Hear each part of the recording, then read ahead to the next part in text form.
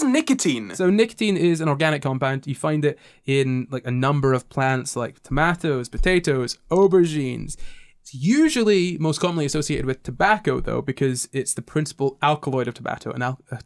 Tobacco.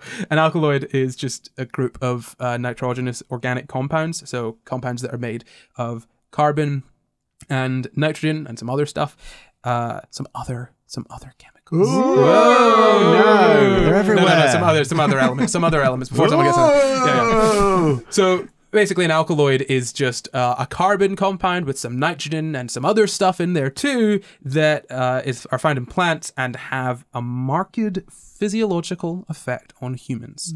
So if a plant makes something that's made of carbon with some nitrogen and stuff, and it makes you feel a different way, or it does something to you, that's an alkaloid. There you go.